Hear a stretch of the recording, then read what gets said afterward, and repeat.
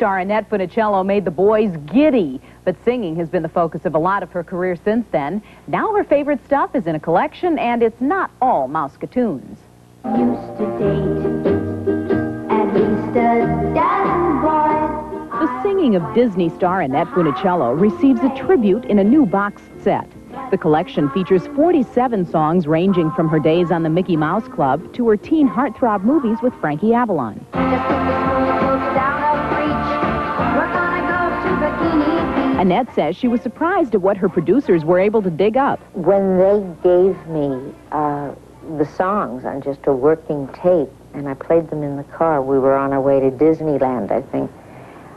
Some of them I did not remember doing. Stay with us for a queen bee of the soaps.